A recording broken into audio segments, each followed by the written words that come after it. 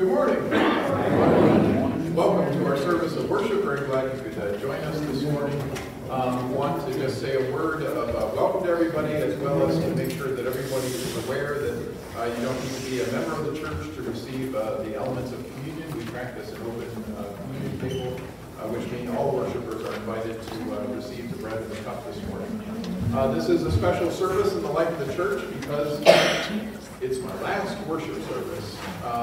Was able to celebrate communion with worshipers upstairs in the sanctuary, where we've been able to worship one Sunday a month in our sanctuary. Otherwise, we've been here since the end of September, worshiping in Fellowship Hall, so that we could all continue to be accessible to all people and worship as one body. Very glad you could join us this morning. I want to thank Tim and John for being representatives from the Southeast Association Church and Ministry team. They're here to represent the association because the relationship between a pastor and the congregation and congregation and pastor is not only a one-on-one relationship, but it's also a relationship that involves all the churches of the association, where I keep my ordained standing. Want to thank Jason for being our worship leader this morning. Jason is also, as moderator of the church, will be participating in the Liturgy of Farewell that will take part at the end of the service. I want to thank Heidi for being our music leader. And I told her already this morning, but I'm going to miss her playing. And you will witness why I'm going to miss her playing this morning when she does her special music. Not to put any pressure on. Let's see. Following the worship service, there is a special luncheon, and I hope that everyone is able to stick around to have fellowship and help to allow me to be able to say goodbye to everybody. This is a really surreal moment for me. It seems very strange. Just a couple of minutes ago, I was reflecting that when I had to say goodbye to my previous church over in Elkhorn, I had to do it in the parking lot, outside, because it was the middle of the pandemic. It was rainy, snowy, horrible day. We had to put like a little tent outside, which I was able to huddle in until people would pull up in their car. I would have like an open time period that people would kind of pull up and say bye, and then and that was after 25 years. So I feel especially lucky that I am able to say, even just after 3 years, to be able to say farewell in person and in the midst of a worship service. And it's very special to me to be able to share communion with you all on this last worship service. So I thank you. I'll say a little bit more later in the service, but I'm glad you all can be here this morning. Let's see. So in the bulletin, you'll see that the rest of April, we're going to have some supply preachers. Bob Wells, who is currently chaplain at Cedar Campus, is going to be our preacher next Sunday. Bob is very experienced. I'm sure that you'll enjoy hearing what he has to say. And then the last 2 Sundays of the month, Jim Gorman, another very experienced minister, will be here. And I know Jean Mann used to be a member of one of Jim's churches, and she heartily recommends Jim's preaching. So I hope that you're able to be here for the Sundays in April. Beginning in May, the hope is that we will have a kind of more, I don't know what a real interim minister, I don't know what the term is, but a settled interim minister here who will lead you through the transition process until you can call a new pastor. Let's see, I think that's all that. Does anyone else have any announcements or anything that needs to come before us at this time?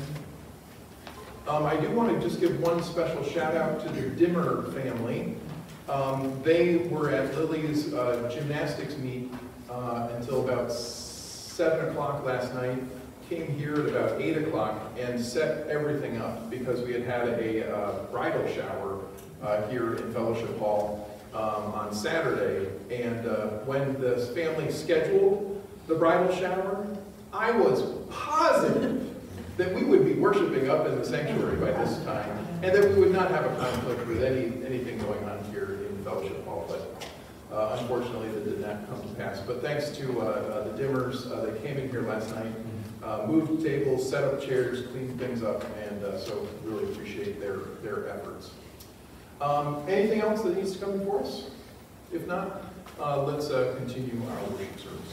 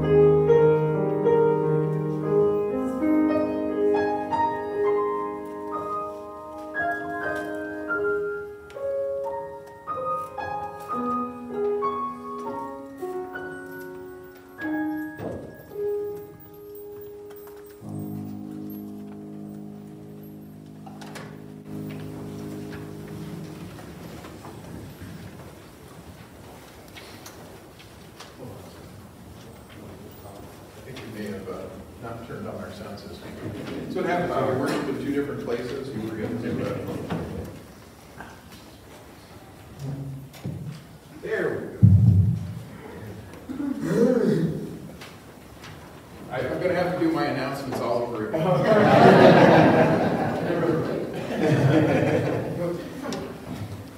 Would everyone please rise in body or in spirit for the call to worship? Hallelujah! Christ is risen. Christ is risen indeed. Hallelujah. Our help is in the name of the Holy One, who made heaven and earth. God's love has been poured into our hearts through the Holy Spirit, which has been given to us. Let us worship God together. Our opening hymn is I Come With Joy, number 349 in the New Century Hymnal.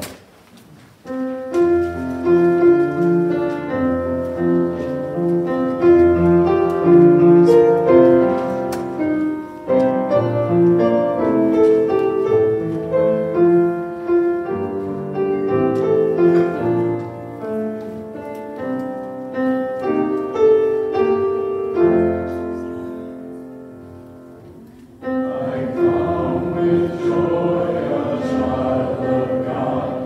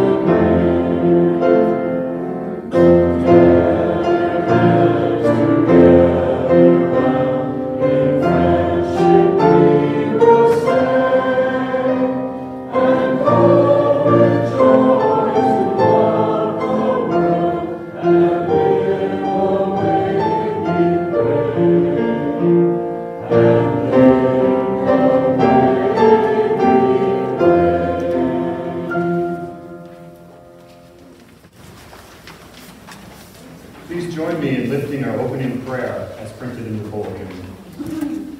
Eternal God, companion of all who seek you, and seeker of all who turn away from you, draw near to us that we may draw near to you, and grant us the grace to love and serve you, that we may find in your will our true freedom, through Jesus Christ, the way, the truth, and the life. Amen. Let us now pass the peace of Christ with our friends and neighbors gathered here to worship. Our scripture this morning is from the Gospel of John, chapter 20, verses 19 through 31. If you would like to follow along, it can be found on page 115 of the New Testament. This story of Jesus' appearance to some of the disciples begins on the evening of the day of resurrection. Thomas is not present with the other disciples and does not experience Jesus coming to them. Because of this, his persistence, he comes to believe and even goes a step further than the rest. Here is a reading from John's Gospel. When it was evening on that day, the first day of the week, and the doors were locked, where the disciples were, for fear of the Jews, Jesus came and stood among them and said, "Peace be with you." After he said this, he showed them his hands and his side. Then the disciples rejoiced when they saw the Lord. Jesus said to them again, "Peace be with you. As Father has sent me, so I send you." When he had said this, he breathed on them and said to them, "Receive the Holy Spirit. If you forgive the sins of any, they are given them. If you retain the sins of any, they are retained." But Thomas, who was called the twin, one of the 12, was not with them when Jesus came. So the other disciples told him, "We have seen the Lord." But he said to them, "Unless I see the mark of the nails in his hands, and put my fingers in the mark of the nails, and my hand in his side, I will not believe." A week later, his disciples were again in the house, and Thomas was with them. Although the doors were shut, Jesus came and stood among them and said, "Peace be with you." Then he said to Thomas, "Put your finger here and see my hands. Reach out your hand and put it in my side. Do not doubt, but believe." Thomas answered him, "My Lord and my God." Jesus said to him, "Have you believed because you have seen me? Blessed are those who have not seen, yet have come to believe." Now Jesus did many other signs in the presence of his disciples that are not written in this book. But these are written so that you may continue to believe that Jesus is the Messiah, the Son of God, and that through believing you may have life in his name. Here ends the reading of our sacred text. May the Spirit add to our understanding of God's holy word.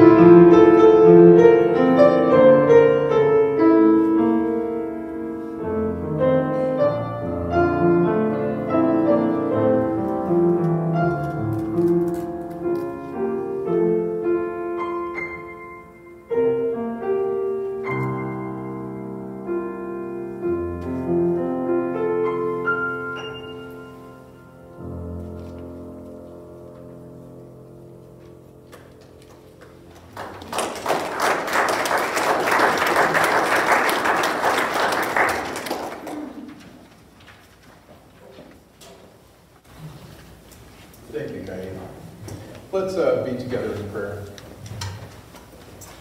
Loving God, thank you. Thank you for this day.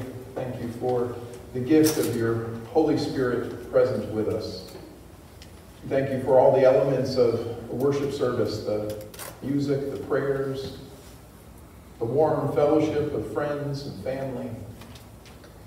We thank you for the scripture text and its proclamation.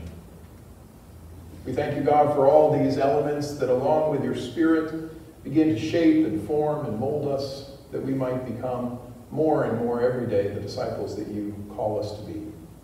Help us to use the scripture texts as a lens through which to see our lives and the world around us. Help us to see clearly the path that you lay before us. All of this, God, we pray in Jesus' name. Amen. I have said before, but I'm quite certain that I have preached on this particular gospel text more than any other text in the 3-year lectionary. The reason is that I got a 5-year head start from the other scripture text, because as an associate pastor out in Connecticut, the senior pastor always got to preach on Easter to the big crowds. But then the Sunday after Easter, it's Associate Pastor Sunday, and the Associate Pastor gets to speak to not as many, certainly, people the Sunday after Easter. And this scripture text of Thomas and his journey of faith is always the text after Easter. As a solo pastor here and in Elkhorn, I used to save my Sunday vacation days for the summertime so I could be off with the kids. So I always preached Easter and the Sunday after Easter. So I've preached on this text quite a bit. And I've noticed over the years, as I read this text, I can remember the sermons I preached. And I know I have used Thomas as I've always felt a close affinity to Thomas. I came into ministry and into the church and into my faith very hesitantly, with a lot of questions, with a lot of doubts, with a lot of things that I just wasn't sure that I could be the pastor that I had grown up with. A pastor who I kind of put on a pedestal, and I just didn't think I could, it wasn't until I became, more of an adult and got to know him, got to know other clergy, that I realized that, it was human. It was very natural to have questions and doubts and things. And so then I could see more clearly a path towards ordination. I also found very powerful when Jesus, in John's Gospel, this is kind of the Pentecost story. The Pentecost is the birth of the church. In the Gospel of Luke and in Acts, Pentecost comes on Pentecost. The Holy Spirit comes on Pentecost. But here, Jesus breathes on the disciples. He breathes the Spirit onto the disciples. And he tells them that if you retain the sins of any, they are retained, and if you forgive the sins of any, they are forgiven. And I know that I've preached a lot of sermons about that message, about how a group of men and women in this room locked away for fear had just come through a time in which they had abandoned Jesus. They had denied even knowing Jesus, that one amongst their ranks had even betrayed Jesus. They had all failed. And so for Jesus to come into their midst and to breathe the Spirit upon them, I think that they brought forward with them a sense of forgiveness, because they realized that they had been forgiven themselves. And isn't that the kind of church that we would want to be a part of? A church that receives forgiveness and offers forgiveness itself. I've also preached a number of sermons about Thomas, about that Thomas had a bad publicist. He had a bad PR person, because he's known as Doubting Thomas, but it would just as easily be likely to call him Faithful Thomas or Persistent Thomas. Because while at first he doubts, he stays connected. He stays connected, and he's able to have an experience of the risen Christ. There are a number of things that could have happened. The disciples themselves, when Thomas came back and said he wasn't going to believe unless he could put his hands in Jesus, the wounds on his hands and his side, the disciples themselves could have said, you know what? You weren't a part of getting the Holy Spirit. You don't believe, so hit the road. You're not one of us. Thomas could have said to himself, these guys are nuts. They're crazy. They've gone off the deep end. They don't know what they're talking about. I'm out of here. But instead, both Thomas stayed persistent. The disciples stayed open to what might be, and that if they kept Thomas in communion and in fellowship, that things might change for him. And in fact, both were found to be correct. And again, the sermon to a number of different churches has been, isn't that the kind of church that we want to be? Isn't that a kind of church that in the United Church of Christ we're proud to be a church in which we know that people are at different places in their faith journey and that that's okay? That they're all still welcome. That we're going to accept people in a variety of places and beliefs and understandings, and that that's okay. Because together we can experience the presence of the risen Christ right here. But this morning I want to leave you at least with one more lesson from this rich text. And that's near the end. One of the things that Thomas comes to believe, he comes to believe and he goes a step further than the rest of the disciples. He says, my Lord and my God, which is something the other disciples have not claimed. But here, Jesus responds to Thomas and says, have you believed because you have seen? Blessed are those who have not seen and yet have come to believe. Now, in the other Gospels, especially in Luke and Matthew, we have the Beatitudes, a series of readings in which Jesus pronounces blessings on rather unexpected people. Blessed are the meek. Blessed are the poor, or the poor in spirit. Blessed are the peacemakers. Blessed are you when you hunger and thirst for righteousness. See, these blessings are a part of those two Gospels, but in the Gospel of John, there isn't this series of blessings, but there is this blessing. And it is a blessing not for anyone in the room at that time. Because they're all there, right? They're all there with the risen Christ.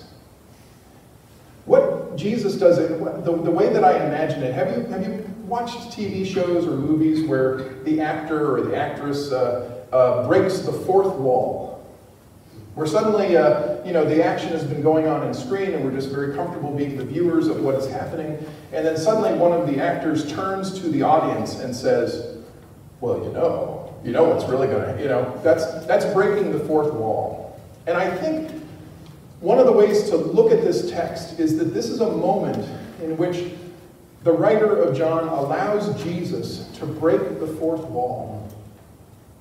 I always, again, I'm the book person. I imagine reading the book, and it's almost as if Jesus takes the lines of text and opens them up and walks through and says to us, to me and to you, and says, blessed are you who have not seen and yet have come to believe. It's a powerful, powerful statement. And it's not meant for the disciples. It's meant for the people who will come a generation later, 100 years later, a millennia later. Blessed are you who have not seen and have yet come to believe. It's a blessing for you. It's a blessing for us. And I think as we, you're about to move into this transition period, this is a time in which we need all the blessings that we can receive. You have not seen and yet you have come to believe. You have faith. And if faith is nothing, it is what Paul described as the assurance of things hoped for and the conviction of things not yet seen. Think about that. The assurance of things hoped for. The conviction of things not yet seen. And that's where this church is right now. And you're going to need all of the faith that you can muster to get through a transition time. This is not necessarily going to be easy. This is not a time to take a step back. But this is a time to, in fact, meet Jesus, who's stepping towards you with blessings. To say now is a time for faith and trust and faithfulness. Now is the time for us to use the gifts that we've been given to begin to work towards that hope, that assurance of things hoped for, the conviction of things not seen. We don't know what the future is going to look like for you as a church, for this congregation. We don't know what the future is going to look like for the whole mainline church in Wisconsin or around the country. We don't know. And yet we know that God is at work right here. God is at work in your lives. God is at work whenever you come together to be the church, to be the body of Christ. God is present as we come to the table, to take into ourselves the body of Christ, that we might become more and more the body of Christ at work in the world. Jesus is calling to us from the words of this ancient text. Blessed are you.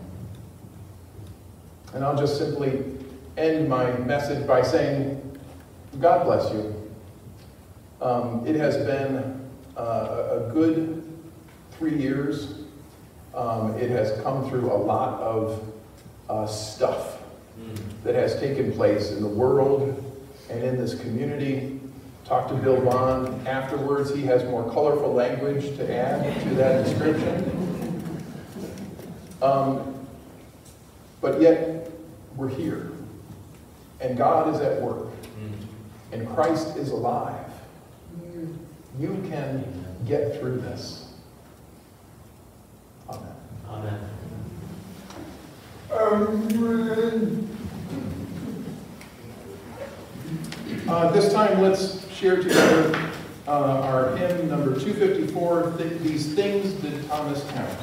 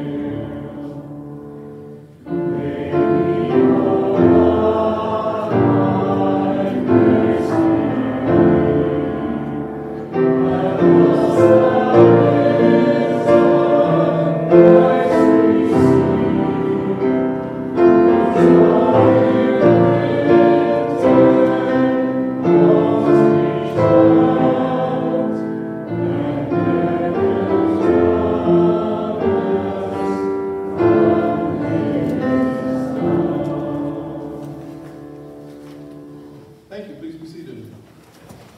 Let's be together in prayer. God of grace and glory, God of mercy and of justice, we give you our thanks and our praise for all of the gifts that you have brought to us, the beautiful world that surrounds us with such abundance, the little signs of spring amidst April showers. We give you thanks for the people in our lives, family members, friends, those folks who show up when we need them, in times of joy, in times of sorrow, in times of loneliness. We give you our thanks and praise, God.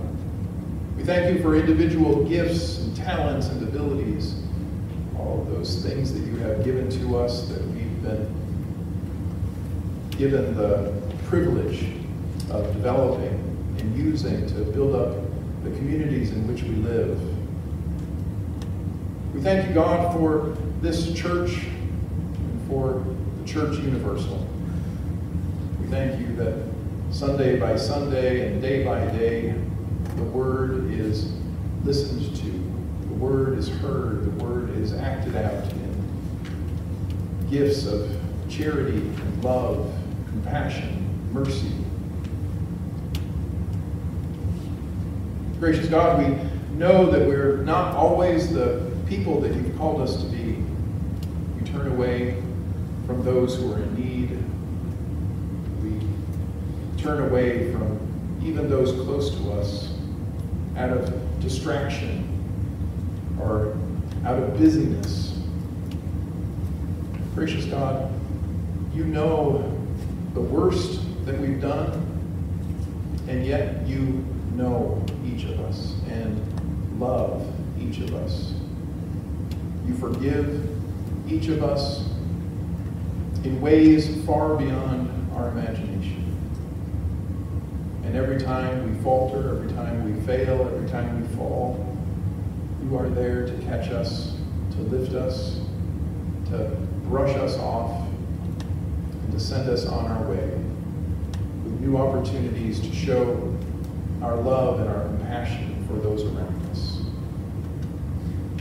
This morning, God, we lift to you all those we know to be in special need, the people who we are concerned about and we worry about,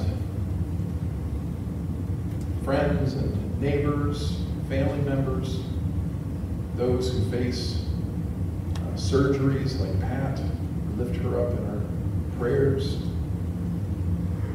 We lift up to you Tiffany's friend recovering after collapsing and needing surgery. We lift up to you the people of Haiti living in time of poverty and violence, chaos. We pray for compassion and justice and peace. For the people of Israel and Gaza, we pray for a ceasefire, return of hostages, an end to famine, and the beginnings of new life. Gracious God, we lift up Diana in our prayers and pray for her as she moves across the county. We pray that she might find a place of welcome and a place of happiness, and that we might continue to keep connected with her. We give you thanks, God, for 3 years of cooperative ministry. And we pray, God, that the gifts of this time might continue into the future. Gracious God, all of these prayers and so many more are on our hearts and minds. In the silence of our sanctuary, hear us as we lift our prayers to you in silence.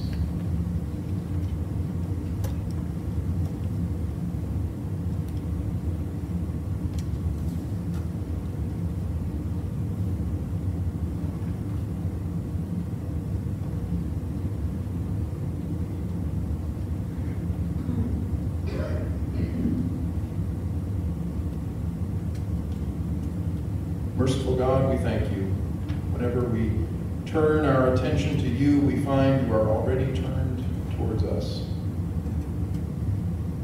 Thank you for hearing our prayers, even as we lift the prayer that Jesus has taught his disciples to pray, saying, Our Father, who art in heaven, hallowed be thy name. Thy kingdom come, thy will be done, on earth as it is in heaven. Give us this day our daily bread, and forgive us our sins, as we forgive those who sin against us. And lead us not into temptation, but deliver us from evil. For thine is the kingdom, and the power, and the glory forever. At this time, our ushers will receive the morning's offering. Let us give as we are able according to the blessings which God has already given to us.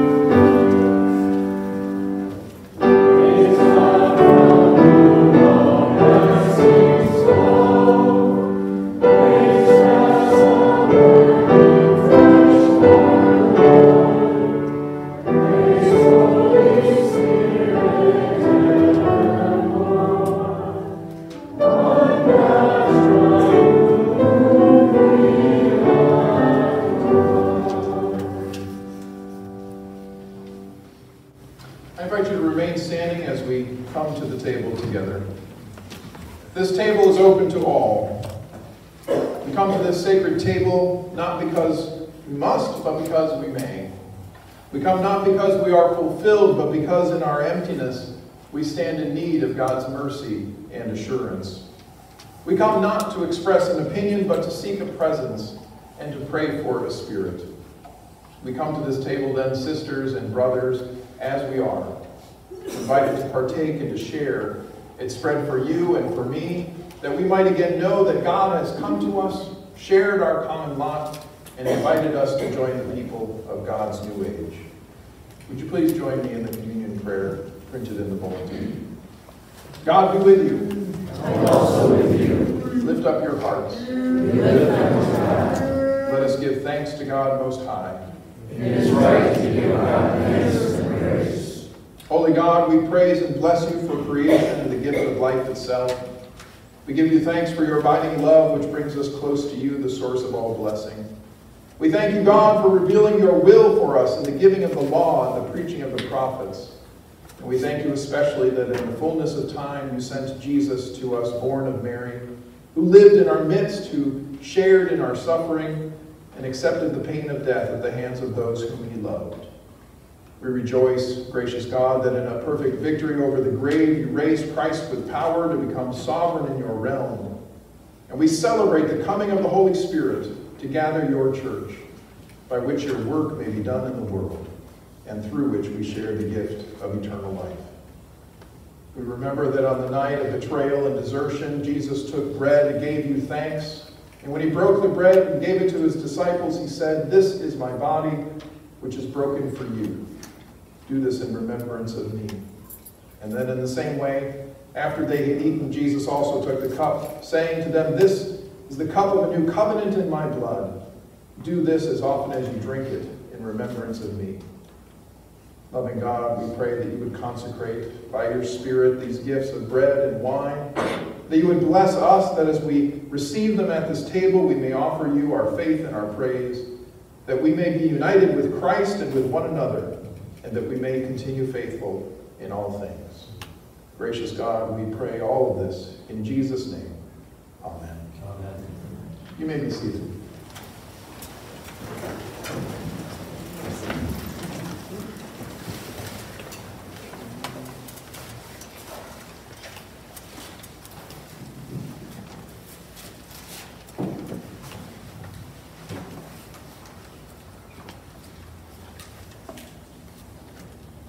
It is through the broken bread that we participate in the body of Christ.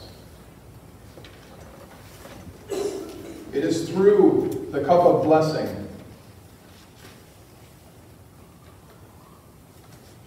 through this cup of blessing, that we participate in the new life that Christ brings to each of us. This time I'd like to invite Jason and Eric to come forward, and then invite everyone to come towards the center aisle to receive the bread, and then you can return to your seats, receive the cup. You can either take the elements right here up in front, or you can take them back to your seat and take them when you get back and are seated. But come, for all things are now ready. Let us pray. Loving God, we thank you. We thank you for inviting us to this table where we have known the presence of Christ and have received all Christ's gifts. We pray that you would strengthen our faith, increase our love for one another, and let us show forth your praise in our lives. Through Jesus Christ, our Savior. Amen. At this time, we'll continue our worship with the Liturgy of Farewell.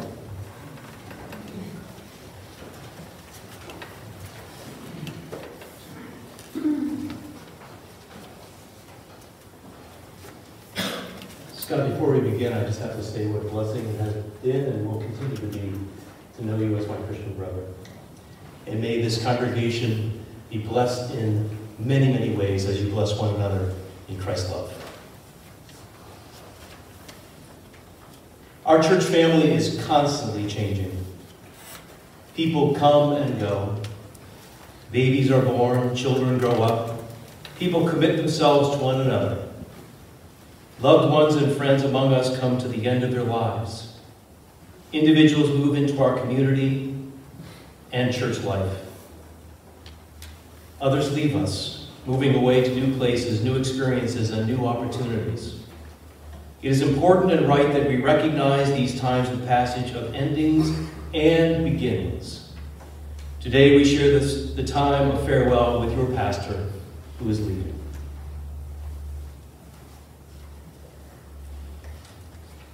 On Sunday, September 27th, 2020, this local church called the Reverend Dr. Scott McLeod to serve as pastor and teacher. I thank First Congregational Church, United Church of Christ, Port Washington, its members and friends for the love, kindness, and support shown me these last 3 years. I ask forgiveness for the mistakes I have made. I am grateful for the ways my leadership has been accepted. As I leave, I carry with me all that I have learned here. We receive your thankfulness, offer forgiveness, and accept that you now lead to minister us. We express our gratitude for your time among us. We ask for forgiveness for our mistakes. Your influence on our faith and faithfulness will not leave us into rejection. I forgive you and accept your gratitude, trusting that our time together and our parting are pleasing to God. Please rise as you are able.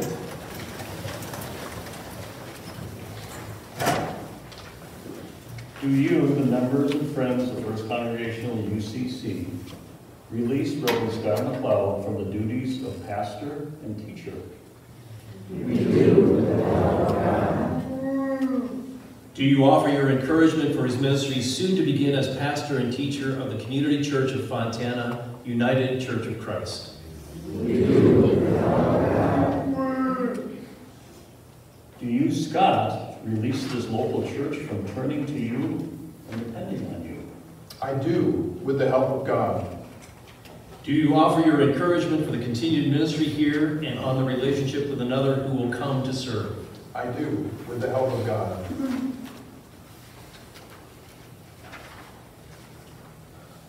On behalf of the Southeast Association of the Wisconsin Conference United Church of Christ, I witness to the words spoken, words of thankfulness, forgiveness, and release. The member churches of our association and conference hold each of you in prayer. We pledge our support in the transitions signified in this service. Thank you, God. Let us pray together. God, whose everlasting love for all is trustworthy, help each of us to trust the future which rests in your care. The time we were together in your name saw our laughter and tears, our hopes and disappointments. Guide us as we hold these cherished memories, but move in new directions. Until that time to come when we are completely one with you and with each other. In the name of Jesus Christ we pray. Amen. Before our closing hymn, I just wanted to give Pastor Scott a small token to remember us here at the First Congregational Church in Port Washington. So, a little gift from Port Washington. Thank you. This is something I should. You want to be seated for a second before? I won't take long. It's got to be a while. Thank you. My mom always said you have to open up the card first. Mom was right. Thank you. Oh, thank you very much. Looks like it's from all the members of the church council. Thank you. And here.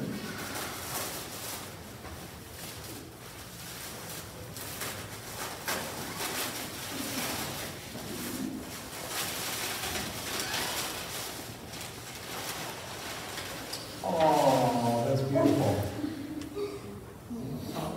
Nice picture of the lighthouse on the lake. That's awesome. Thank you so much.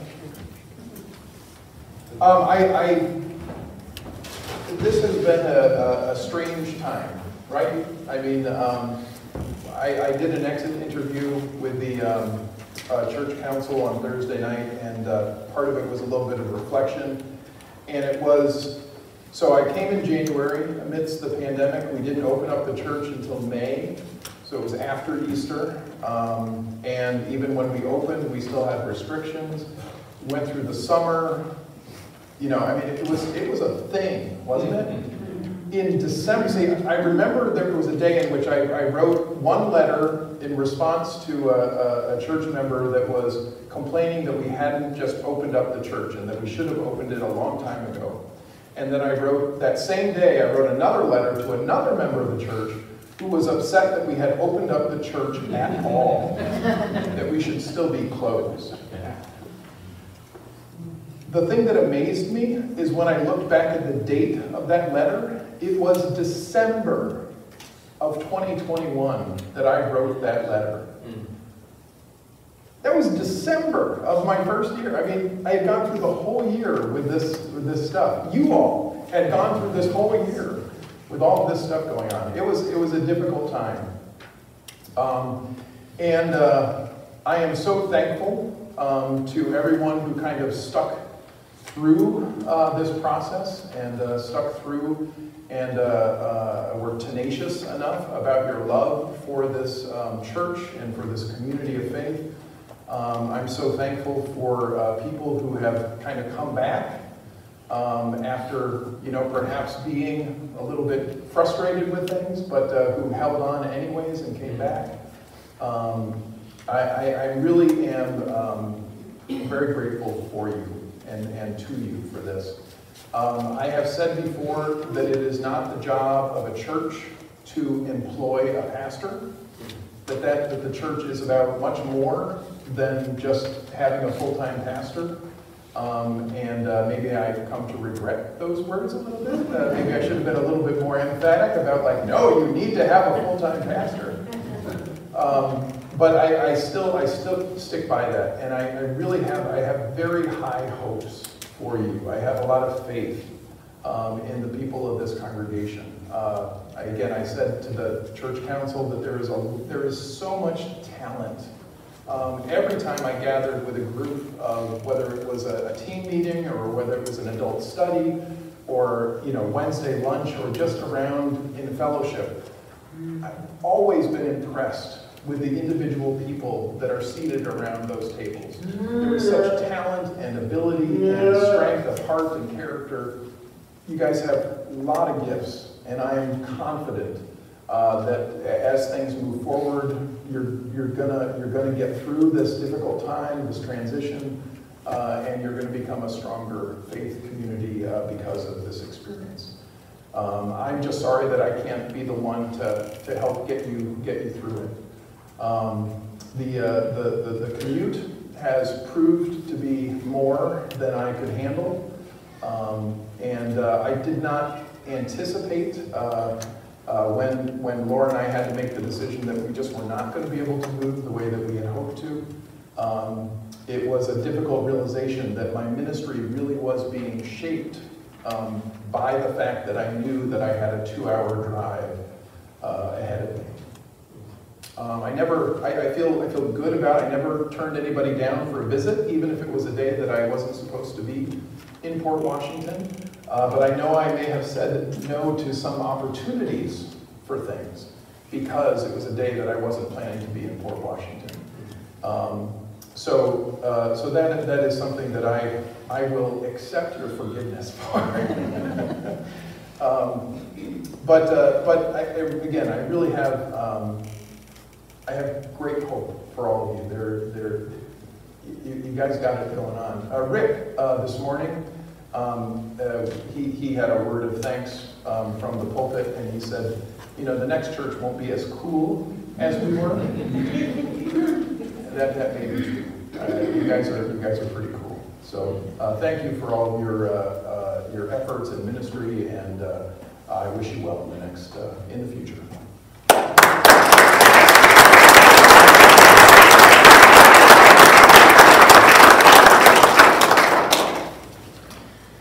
Well, let us close our worship by singing together, "Blessed Be the Tie That Binds." It's number 393. Thank you.